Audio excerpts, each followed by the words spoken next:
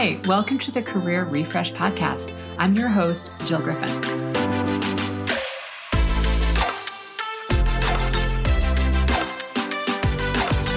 I'm a former media and marketing executive turned career strategist and executive coach.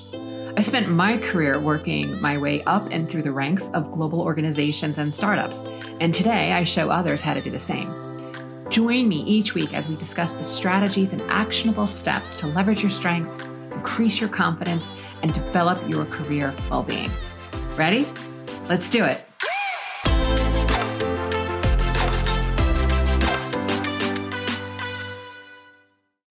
Hey everyone, I am Jill Griffin and welcome to the Career Refresh.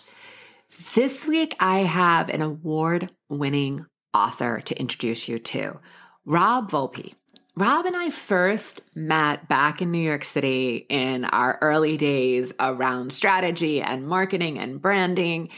And he has always struck me as such an astute observer of life. And he's a master storyteller, but he does it through the lens of empathy and compassion. He is the CEO of Ignite 360, a strategy and insights firm where he leads a team of insights, strategy, and creative professionals that serve the world's leading brands across a range of industries. Brands and companies like Facebook, Pepsi, Ulta Beauty, Hershey's, Whole Foods, Microsoft, Warner Brothers, just to name a few people. Really, really impressive work. He is the author of the award-winning book, Tell Me More About That, Solving the Empathy Crisis One Conversation at a Time. He's been a thought leader in the role of empathy in marketing and in the workplace, and he's a contributor to the Entrepreneurs Leadership Network, frequently speaking about topics at conferences, corporations, colleges, and on podcasts, and of course, the media. He's a graduate of Syracuse University, SI Newhouse School of Public Communication, and he lives in San Francisco with his husband and 3 darling cats. His book, Tell Me More About That, is the Silver Award winner at the IBPA Benjamin Franklin Awards for Best Self-Help Book of 2022. In this episode, we dig in to defining the 5 steps to empathy. We also talk about the misconceptions about empathy and things that we really need to debunk. We talk about how empathy can be used to persuade other people, and whether it's colleagues or clients or a job interview, how empathy, when used well, is a beautiful tool. And also, how does empathy at the workplace, how are you using it to pivot and refresh and rethink aspects of your career? So as always, I want you to dig in. And Rob and I talked about that, as you bring us questions and send us questions, we'll do a follow-up and answer. So if you have any questions on empathy, definitely email me at hello@jillgriffincoaching.com. I'll put that in the show notes also. But email us any of your questions and we will do a follow-up episode. Rob has generously offered to do that to answer your questions. I'm going to put all of his information in the show notes where you can learn more about his book and get it. You may also want to be giving this to your employees, people. You may want to buy a stack of them and hand them out to the leaders of your company. What a beautiful way to set yourself up for the second half of the year in really finding ways to infuse empathy into your company. I'll also put his information, have how to work with him through his work at Ignite 360. So as always, dig in. I want to hear from you. I know you're going to enjoy this conversation. And as always, here's to possibility. Hey, Rob, I'm so happy that you are here with me today. Jill, oh my gosh, it's so awesome to see you and to be here. Thank you for having me. Let's get right into it. So you have written this book that so many of us, whether we realize it or not, need around empathy. And the book, Tell Me More About That. And I know you just recently received an award, a Silver Award winner at the IBPA Benjamin Franklin Awards for the Best Self-Help Book of 2022. That is huge. Thank you. Oh my God. It was crazy. First book, first time author, beyond wildest dreams that the publishing industry would go, this is a really good book and worthy of an award. And I was told that was like self-help was like one of the most crowded categories. So it just reaffirming, of all the things that I set out to do. And I mean, even as we were talking pre-show, the book is kind of like Russian nesting dolls, where, yes, it's about empathy and how to activate more empathy, but there's some really funny, engaging, entertaining stories. And it's set in the world of consumer insight. So I'm going into people's homes, strangers, and what's that experience like? And then there's the memoir side of it as well. I'm really vulnerable about who I am and my own failures around empathy and successes. And so to have the industry, the publishing industry, recognize that it worked on all of those levels is just like, wow. It's so beautiful. And just also as someone who read the book well before I knew that you and I were going to be talking, and having known you from many years ago, like, I loved that I could hear you in the book. Like, it is so authentic to your voice. I could hear you. I could hear almost like where you started to laugh when you were talking. It's so funny. And again, for anyone, I'm going to put all of the information in the show notes that you can get a copy of the book. But, understanding like one of the pieces about moldy pancakes fortified with homegrown penicillin was one of my favorite lines ever. But we're going to let you read it yourself, dear listeners, to read more about that. Absolutely. And if for those that are audiobook fans, I narrated the audiobook. So you literally can hear me tell stories. Which is the best. I love when the author does that. Yeah. So take us back. I want to get into the book, but I also want to go back, which is what I asked all of my guests. And that is, so many people think that a career path is linear. Like, you start somewhere, you go through school, you go through some sort of vocational training, you get a job, and that's it. And that has not been my experience, or frankly, anyone I know's experience. So when we go way back, what did you think you wanted to be when you grew up? I mean, oh my gosh, if you go back to me as a child in the 70s growing up, I wanted to be one of the Charlie's Angels. But then the first real job that I was like, oh, this is what I want to do as a career. I wanted to be an airline pilot, commercial airline pilot. Nice. I've always been fascinated with commercial aviation, that idea of going someplace and traveling. And I just thought that's what I want to do. I want to fly the planes and take people around. And my dad pulled me aside, and he's like, son, there's a lot of math involved with aviation. And I was like, math? Good Lord, no. Run the other direction.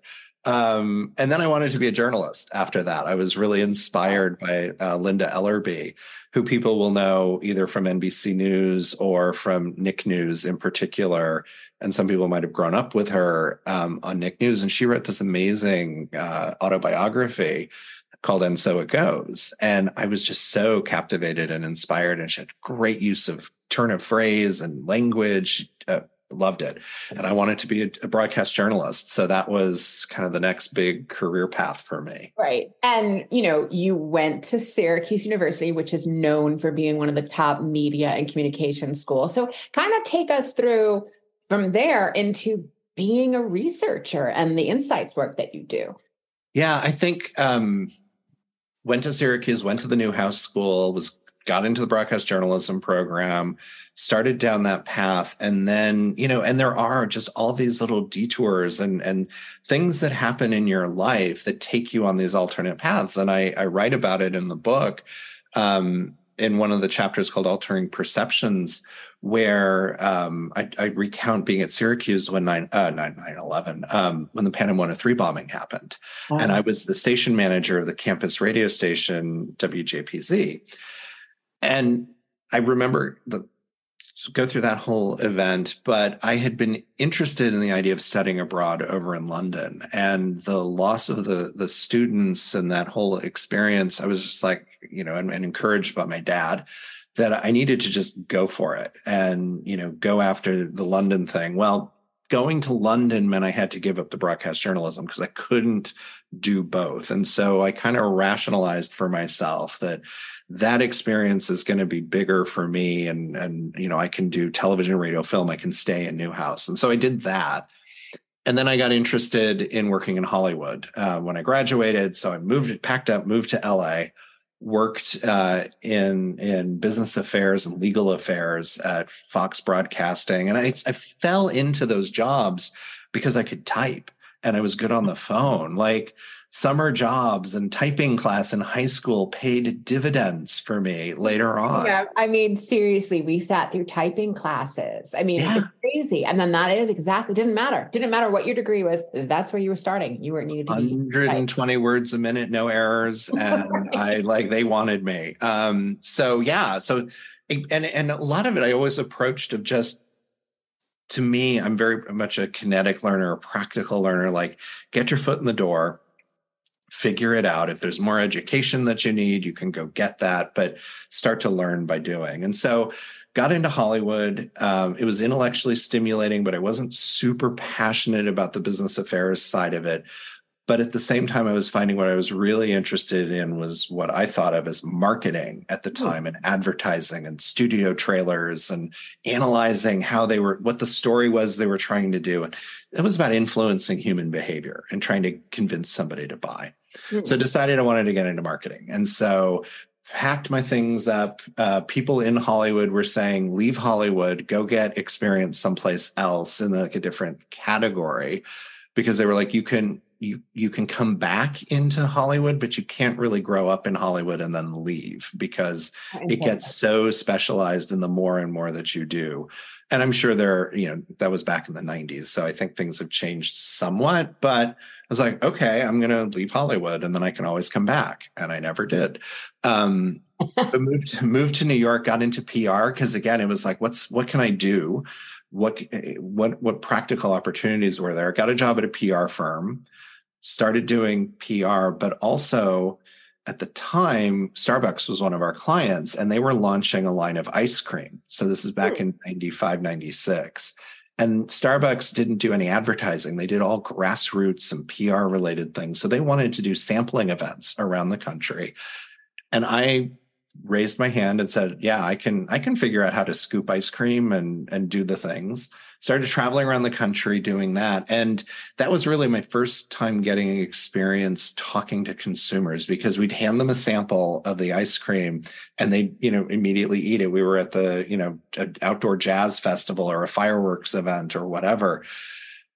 So people were eating the product and giving us feedback on it. And I was fascinated by the response that people were having and why they were feeling the way they were. And I'd write up in my report, it wasn't just like, oh yeah, we handed out 20,000 samples. We handed out 20,000 samples and this is what people had to say about it. Real information, which a brand dies for getting. Exactly. And the clients loved it. And they even said, oh, this is like, getting field research done at the same time. So I had different touch points with insights throughout my career, starting at that moment in the mid 90s. But, I wasn't paying attention to the signs the universe was putting in front of me, or it wasn't really clear, like, how do I turn this into an actual career itself? Later, about 5-6 years later, I was working at Kraft Foods up in Tarrytown, and the, insights team, I was doing consumer promotion. So we were doing coupons and promotional activity. But the insights team recognized, like, oh, he's really interested, because I'd be the one that would go to the focus group, stay through the entire day of focus groups for the debrief, all the things. They had an opportunity. They were doing some in-homes with women from the Caribbean, of Caribbean origin, who were making soluble coffee. And it was for like Maxwell House instant coffee. And they wanted to see how they could tap into that. And, nobody in the marketing team was signing up to go on those. And I'm like, I'll go. Cross athlete going, I can do that. Totally. So I convinced my boss to let me go. I sat in on 2 of the in-homes. I do not speak any Spanish. The interviews were conducted in Spanish, but I understood everything. I was just the body language and, some of the things the moderator would mention, and I loved it. I soaked all of that up, but again, didn't understand how I could do that for a living. Flash forward a few more years later, get laid off from a job. And like the universe will continue to put the same roadblock in front of you until you figure out how to clear it. Mm-hmm. And that's what was happening with me. And finally, the owner of a research firm I'd been doing some consulting with She was like, I'm looking for somebody just like you that has the strategic thinking, can write a good PowerPoint, but that also knows how to moderate. And we played the name game. I was like, oh, who do I know that could fit that bill? Who do I know? Seriously, Jill, 3 days later, I'm at a swimming pool doing the backstroke, looking up at the sun going, wait a minute, I like talking to people. Maybe I'd be good at this. I love it. But that's a really good insight for our listeners but you've said a couple of things here, right? Is one, the universe keeps giving you signals that there might be something else or a different place for you to be investigating. And two, sometimes it does take looking in the mirror saying, you know what? I'm going to throw my name in the ring. I am qualified for this. Yes. So I love those two takeaways. It's great. And thank you. And following up on it, the woman who had initially, the owner of the firm who said that to me when I was like, oh my God, maybe it's me. I called two people. I called a friend who had her own insights consulting practice. And she was like, oh my God, you'd be great. Here's where you need to go to get trained and let me know when you've done it. And maybe I can put you to work. And then I called the person who had originally said, I'm looking to hire somebody. And her response was, oh, I wasn't even thinking it could be you. And so who did I end up I'm here. Hello. So I went ahead and I got trained and I called my friend up. And a month after I got trained, I was standing in a Walmart in Allentown, Pennsylvania in the frozen vegetable aisle, waiting patiently to see if anyone would interact with the test product from Green Giant. And I was hooked. Amazing. All right. So I love that level of detail because, again, it helps people see that our journeys are rarely linear. So take us to now. I mean, what prompted you to write the book? Tell me more about that. So I had empathy has been my superpower since I was a kid. And I write about it in the book, growing up in Indiana and getting bullied and teased. And empathy was my survival skill. And then as an adult, it just became part of who I was and how I would move through the world and use that in business negotiations or management or my day-to-day life. And then there was a study that came out of the University of Michigan that found there was a 40% decline in college and empathy among college students over a 20-year period of time. That was really alarming. We started at my firm, Ignite 360, doing more coaching and training for people because clients, marketers were wanting to go get some empathy, as I would say. They wanted to go connect with who their consumer was. And yet we would go do those experiences and put those together. And they were not understanding, they would sit in judgment of the person that they had just met. Oh, wow. Yeah. And you're just like, okay.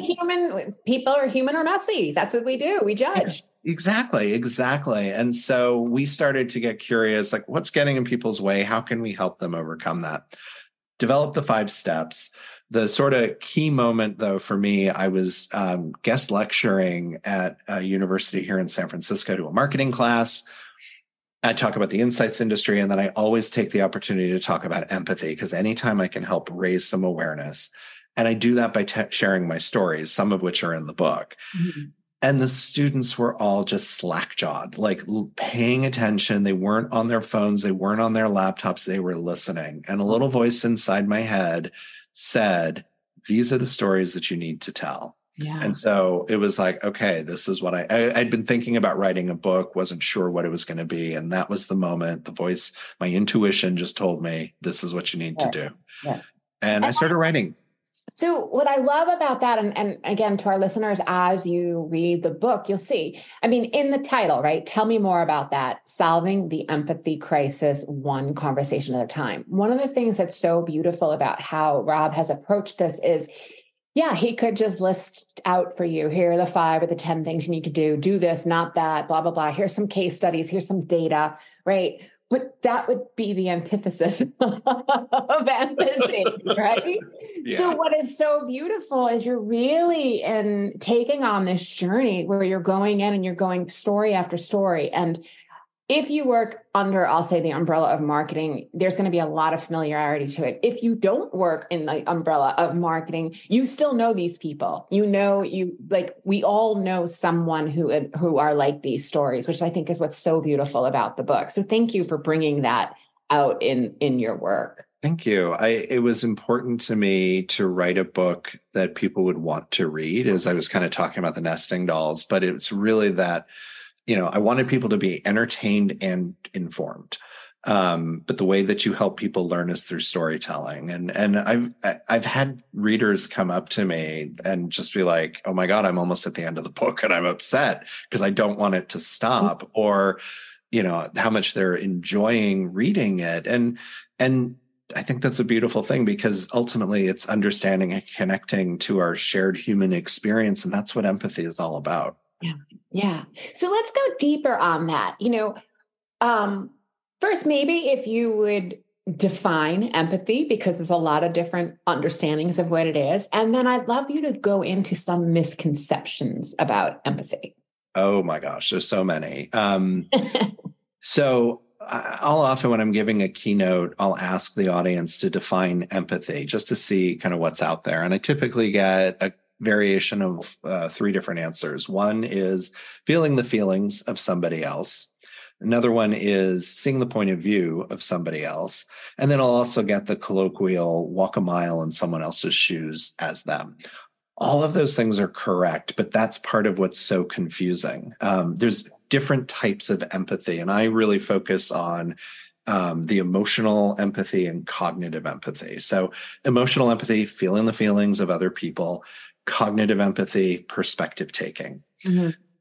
Not everyone, a lot of people are uncomfortable around the topic of empathy itself because it's an E word, like emotion. And so they get afraid of it, and they shouldn't, but they do. And, as many of us, and we may know people, if we're not this way ourselves, that have difficulty accessing our emotions and getting down into that deeper place. So if we're not comfortable with our own emotions, how in the world are we going to connect to the feelings of somebody else? Okay. Yes. And there are people that are gifted at doing that. And let's put that aside. Let's talk about cognitive empathy, understanding the point of view of somebody else. That's what we use in most of our day-to-day life. So whether you're interacting with the clerk at the store, a colleague, your boss, an employee, your family member, your neighbor, you're using cognitive empathy. You're trying to understand, hey, where are they coming from? What's their point of view on this? And then how do I use that information and understanding to relate back to them, that I'm hearing them, but also using it to make sure the communication is being received better. Maybe I'm using it to persuade them. Maybe I'm using it to collaborate or compromise. You're using empathy at all times. You should be, to get to a better place and a better outcome, a more positive outcome. But yeah, misconceptions of empathy, as you asked, like, I love this one. I have to give up my own point of view if I'm going to see the point of view of somebody else. Big false, no, negative. You're making room in your head. It's just it's like expanding the pie. There's other ways of moving through the world, and that's okay. We want to be curious to try to understand where they're coming from, not just dismiss or think that we have to give up our own perspective. No, you can still feel the way that you do about something, but by being open and curious to something, another way of being, that's how you're going to solve whatever disconnect you, problem, crisis, right, challenge. The exercise, and audiences always love this, like the volume level when I have different activities for people, the volume on this exercise is always the highest. And so this is part of step 4, integrate into understanding, making room in your head that, hey, there's other points of view. So I challenge people, like, imagine you're going to go to an ice cream store with the person sitting next to you, and you only have enough money for one shared scoop of ice cream. So a single flavor. Start by asking that person, what's your favorite flavor of ice cream? Typically, it's going to be different from, I don't know, Jill, what is your favorite flavor of ice cream? I'll ask you right now. I mean, it depends on my mood, but I'm going to go pistachio. Okay, pistachio. I like pistachio, but I tend to go with chocolate. We're actually enjoying a Mexican chocolate right now from Mitchell's, which is a local San Francisco ice cream shop. So I like Mexican chocolate. You like pistachio. Now we would want to be curious. And the way this exercise plays out, you start asking each other questions. What do you like about that flavor? And, some people like pistachio maybe because it's green, or they like the crunch or the salt with the sweet, all of the things. And then I've got reasons why I like that dark, soothing comfort of chocolate. And then the Mexican chocolate has a little bit of heat to it. We would continue that conversation until we found a flavor that we could compromise on. That's what this is all about. We're trying to build empathy with each other, understanding where you're coming from, where I'm coming from. In this case, I actually do like pistachio. It's probably in my top 5. So I'd probably be like, yeah, sure, whatever. It's a Thursday. Let's go get some pistachio. But that's not always the case. And you apply that approach to any topic, whether you're talking about, the big issues of the day, gun control, access to reproductive health, all of that, to, disagreements that are happening at work, and with other people. You want to get curious, you want to be open, make room to hear their perspective and where they're coming from, and then use that information to try to find a resolution. So I love that. So what I hear you saying also is that it doesn't make me wrong and you right, or vice versa. It just means that I'm, 2 ears, 1 mouth, use them proportionally, listening to what it is that you're saying, and knowing, in this case of the ice cream, obviously, if we're talking about, major global issues or major US issues, we have a common goal in the end is to move forward. It doesn't mean we have the same common goal. The common goal is we need to move forward and have progress for whatever that is. So trying to actually listen to the other person and finding that common ground. Right. And if you take any of those big issues and the common issues, or the ice cream issues, if you continue to explore and get down to its root cause, you're going to find some commonality. And it's from that point that you're then able to build and move forward. Amazing. Is there any other main ones that you would point out about misconceptions around empathy? Another one is, and there's if you really want to go deeper on empathy, Business Solver has a study called State of Workplace Empathy that comes out every year. So it's a bit of a tracker. But some interesting data from last year was that, like 69%, I think, of CEOs recognize that it's their responsibility to build an empathetic culture. 79% are uncomfortable being empathetic with their own empathy abilities. And 76% are afraid that they're going to lose respect if they are empathetic, if they show empathy. So they know they need it. They don't know how to do it. And they're afraid they're going to lose respect. Yes, exactly. And all right, we're fucked. Exactly. And then in the latest data, and I was just in one of my recent newsletters, I wrote about this. It's like the magical thinking of CEOs, because now what's actually happened in the 2023 edition of that study, they found that CEOs are giving them like high watermark, like best ever scores for being empathetic, while the employees and the HR professionals in the survey are giving them the lowest marks ever in like the 9 years or 8 years of the study. So it's like, okay, I think CEOs are realizing they need to check the box of, yes, I'm empathetic and I'm comfortable with my empathy skills, where the reality is very different in this world where we're laying people off by email and, or finding out because your key card doesn't work when you hit the lobby. Thank you. Yeah. Public shaming. Yeah, that's nice. Exactly. So when you think about, empathy, right? To finding diversity of thought, diversity of people, moving forward, having progress. That's, I would say, the heart of what most of us think around empathy, or, loosely we thought about it adjacent, and that was whatever understanding. But what you and I have talked about previously is like how to also use empathy on a job interview, or how to persuade people with empathy. And I think especially in our current marketplace, we're still in a bubble. We're still at record levels of low unemployment with very high wages, but there's a bit of discomfort out there that people are starting to hear the layoffs with major companies, and then other companies get nervous, right? So there's a bit of fear in that. Yeah. So as so many of our listeners are interviewing, so many of my private clients are interviewing also, how do you use empathy to persuade people and get the promotion, get the job interview, close the deal, close the sale? How do you use it for persuasion? Empathy, yeah, great question. Empathy is something that you use on a 360 basis. So it's with everybody that you're interacting with. So always keep that in mind. When you're interviewing, let's say, you want to be asking questions to get at understanding their point of view. Where are they coming from? And it's not about, I believe that you need to be honest in your interviewing, but try to imagine, okay, you're them. It's not about what do they want to hear, but like, what are their real needs? And how do your skills and experience actually match up to that? And how can you benefit them? So they themselves, want to, succeed, earn more money, get the promotion, be the star, whatever that is. You're trying to pick up on what makes that person tick.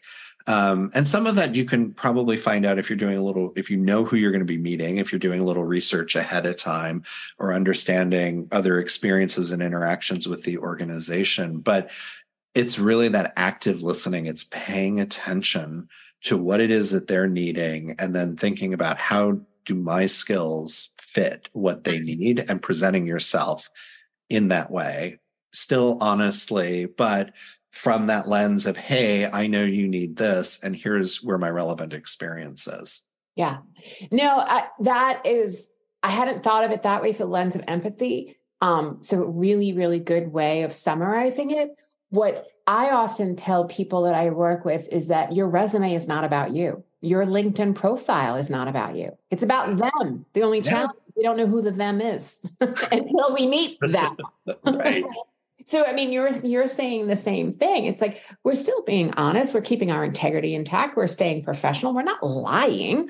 But if you understand what the particular challenges of the hiring manager, the person you're interviewing with, you may want to craft your career narrative or the stories you're telling them to answer and solve their challenges versus just telling me a laundry list over what you've done previously.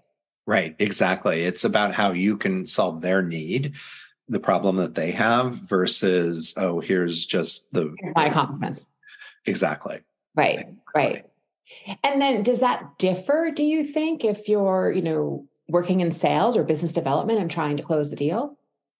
It's all good sales, good business development. If you ask a successful professional, they'll tell you it is about the relationship. And relationships are about empathy building. It's about trying to understand what somebody's needs are. So it's very similar. It's taking the time to ask the questions. And then I love the 2 ears, 1 mouth, use them proportionately to listen and to listen to what people are saying and what they're telling you and what those needs are, and keep asking questions. It's kind of one of the most influential books I ever read was Dale Carnegie and How to Win Friends and Influence People. And one of the things he said is people like to talk about themselves. So just ask them questions and then listen. And hear, and what are you picking up? And I talk about active listening as well. So that's step 3 in the 5 steps. So you want to make sure that you are present. Obviously, if it's an interview, you have no choice. You can't be on your phone or your laptop, or maybe you're doing a Zoom interview, but you need to be really focused on that person and be present, be paying attention. Don't worry about the laundry list of other things that you've got to do. Be in that moment and trust your intuition. And I write about that in the book. There's a chapter called The Ghosts in the Room, where I went into an interview with somebody to talk about soup, but I could sense there was other stuff going on with that individual. And there was almost like an energy in the room. And so as he kind of introduced what that might be, I grabbed that thread and I pulled on it, and we ended up talking for 45 minutes about a nephew that had just passed, that was in his early 20s, and how devastated he was by that loss and the journey that grief was taking him on. But we needed to do that in order to get to talking about soup ultimately. Right. To that path. But really powerful example of just like trusting your intuition, like, and that voice in your head is telling you there's something else here. Like, listen to it and start to trust that voice and ask the follow-up question. So active listening is using all your senses. It's not just your ears. It's the things that you're, smelling, in some cases, witnessing with your eyes. When somebody, I've got 3 cats, as we've talked about, and they like to show up at different times. And that was part of what led to the Great Resignation, was this lack of empathy from managers to employees during the pandemic. And if you've got a kid doing cartwheels behind you on a Zoom call, you're going to be distracted. And so listen to that, pay attention to that. If you're on the other end of that call or that conversation, and ask a question. Oh, hey, do you need to go take care of that? Or I'm getting a feeling, in some language to use in that sales persuasion situation is I'm getting the sense that, or I feel, or what I'm hearing is, can you, help me understand, is this true? And you're repeating what you're either sensing or you're hearing to make sure that you're getting it right. The other person's going to appreciate that because they're going to have the chance to correct you. Mm-hmm. They're going to have the chance to affirm, and they're going to feel heard that, okay, this person is listening to me. It's making me think around networking. So many people are like, oh, I hate networking, or I hate going to networking events. But they need to, either to maintain their presence and relevancy, or perhaps they're looking for a job. How do you see them? You've mentioned 2 already of the 5 skills. You've active listening, integrative understanding. How would you pivot that and use it within a networking situation? Again, people want to talk about themselves. So be curious and ask questions. And the first step is dismantling judgment. So you want to get that down. And it's not about making a judgment. Do I walk down a dark alley? It's about being judgmental. So don't avoid somebody because you don't find them physically attractive or you don't like the choice of outfit that they made. Be open to that. They're still a person. They're a human. Ask them questions like, just, how are you today? And then the second step is asking good questions. So oftentimes we default to asking questions that are going to affirm our worldview. And instead you want to ask open questions that are exploratory. So don't ask somebody how they feel about working in the office again. Which is a loaded question. Which is such a loaded question. Yeah. Where you could ask, so if you're a manager, for example, you're wanting to talk to your team about where they're working, don't ask them hey, what do you think about, being in the office again? Ask them instead, what's your sense, what's your feeling about the different spaces in which you are working? So it can be about the office, it can be about home, it can be about the cafe that they go to, wherever they're working. You're going to get a much more honest sort of answer from that person. So you want to be curious, and by being curious, you will be interesting to other people. Yeah. Yeah. And isn't that what that Maya Angelou quote, right? We don't remember what you say, we remember how you made me feel. And that's when you're trying to network, especially if you do a job, right? You want to make people feel good in your presence. I love that. Exactly. Okay, so we talked about 4, the last step. Last one is use solution imagination. This is where you've been, you've dismantled your judgment, you're asking the questions, you're listening, you're integrating, you're making room in your head. Okay, she likes pistachio. What am I going to do with that? And that then use solution imagination is where you start to turn it around and you start to imagine. So that's where empathy starts to go into practice, and you're using that to further that conversation. So what are the things that you might be picking up on, and how does that inform? One of the stories, I was going to say one of my favorite stories in the book. They're all my children. They're all beautiful. No, but one of the stories that I always come back to, there's a chapter called "What Are You Willing to Sacrifice?" and it's in the Use Solution Imagination section. We were up in Canada. We were talking to people that were recent immigrants within the last 5 or 7 years to understand how they acculturated and what that journey looked like. And it was a food client, so it was specific to food. But you start broad and understand life. And what was it like? You landed at Toronto Pearson Airport, and then what happened? And there was one couple we were talking to, they were from India, and the husband was a civil engineer over in India. The wife was a school teacher. None of their education transferred or their credentials. So he was actually pushing a broom on the factory floor. She got a job at Burger King working the grill line. Okay, she was working fast food until you start to realize, and I'm connecting dots, she had told us earlier that she's Hindi. I was going to, that's the first thing I thought of. Yeah. And okay, so the cow is a sacred symbol in the Hindu religion.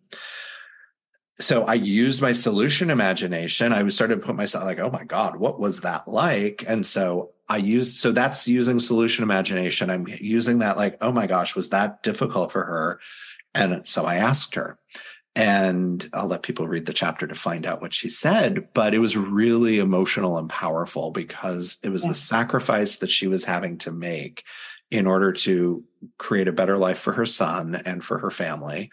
And that's using solution imagination. So I was hearing things, I was connecting the dots, and I was using that to formulate the next question that I was going to ask in that case.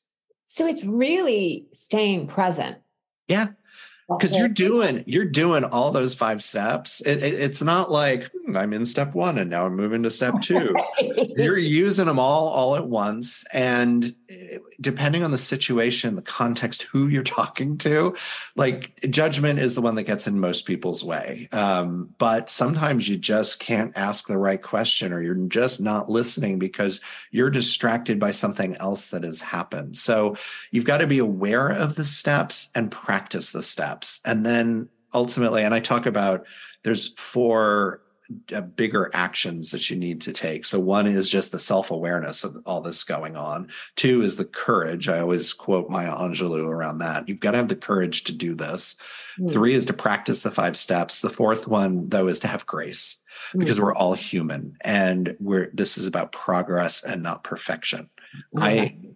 I ask people in my speeches on a scale of 1 to 5, 1 low, 5 high, where would you rate your empathy skills? And while they're formulating that answer, and I don't have them share, I do that on a survey, but not in public because it's private. But I'll tell them, I'm like, I'm an empathy activist. And on a good day, I'm a 4. Most days I'm a 3.5 because my family was born brown-eyed and judgy, and it just comes out. And I've got to be aware of it and work on it. It's amazing. Amazing. I have a few more questions that I would love to ask you, and then I want to hear about what we can look for next from you. Yes. How do you tap into your own gut? Ooh, I love that question. A concept I've started talking about a lot in the last 6 months or so is this idea of taking a curious breath. And a curious breath, the neuroscientists will tell you when you have stimulus presented to you, somebody asks something, says something, and then you respond. There's a little tiny space in between. Those 2 things don't perfectly match up. It's in that little space that you need to get in there and take a curious breath. So when somebody's coming at you, or you're having a conversation, just take a breath, take a curious breath, gives you the chance to kind of turn things around. And as it relates to intuition, that's when you have that opportunity to kind of maybe hear the voice. My intuition, I've always been curious about where intuition shows up for people, because I find it shows up in different parts of their body. I sometimes hear a voice in my head. And then I also sometimes get a feeling in my heart center.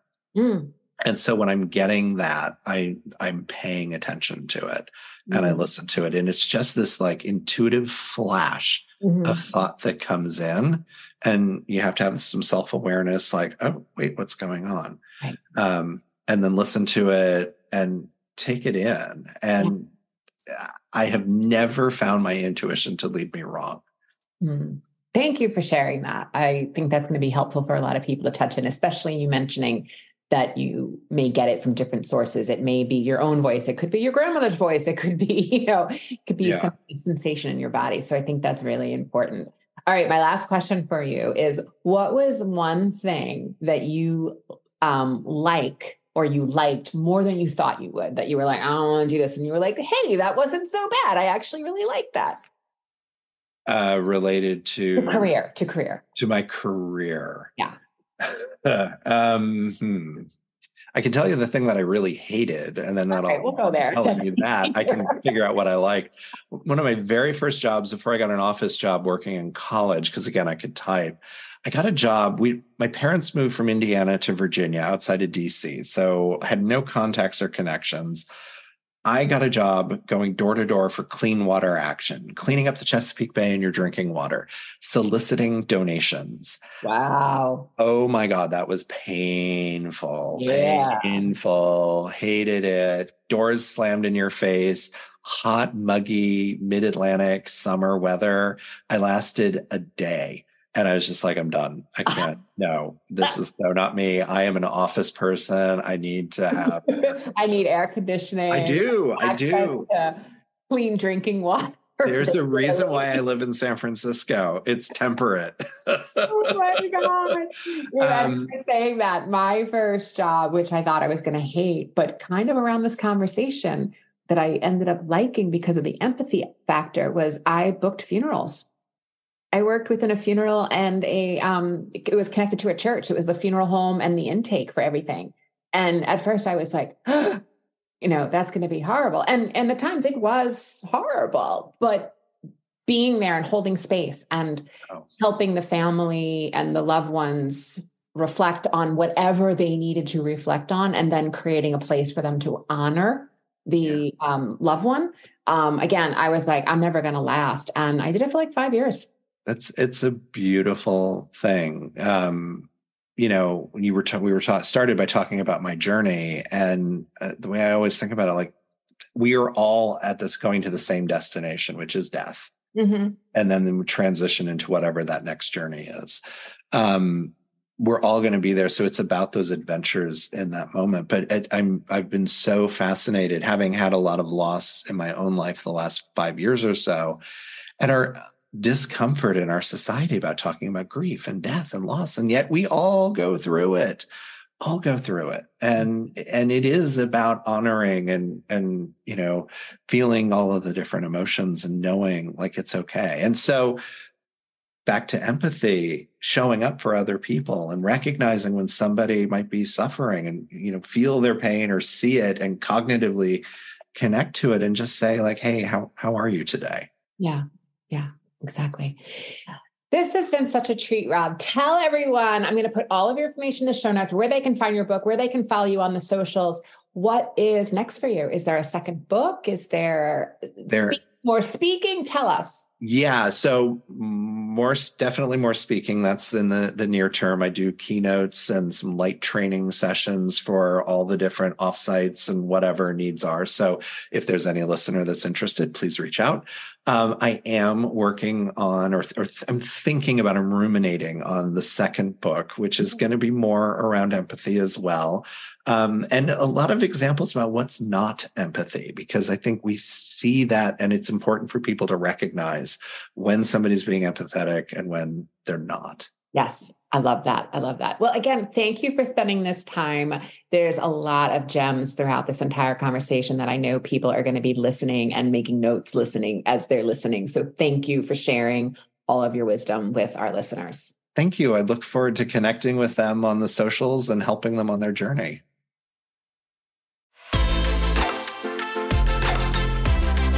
Hey, thanks for listening to the Career Refresh podcast. If you're enjoying this and you want more information, go to my website, jillgriffincoaching.com. There you can find information on how to work with me one-on-one, or my group programs, or even bring me into your workplace. I'll put the link to my website in the show notes. But hey, listen, before you go, do me a favor, rate and review this podcast, because it definitely helps me get the word out to people everywhere so that they can also thrive in the workplace. All right, friends, I appreciate you. I'll see you soon.